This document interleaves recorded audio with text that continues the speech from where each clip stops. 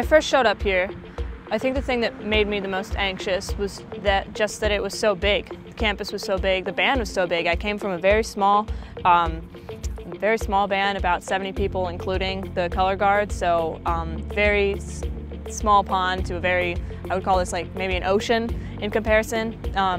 So that was alarming. And then looking at the stadium in the distance, it's again very different than anything that I ever had experienced prior to this. So yeah, definitely the size of the organization. The thing that always calmed me down and made me less anxious about things that I was nervous was definitely I would just focus on what I knew I could already do well. So I wasn't, and even now when I get worried about things, I don't like to think about what could go wrong, what I know that I'm a little uneasy about. I try to focus instead on what I know I can do well and just roll with that.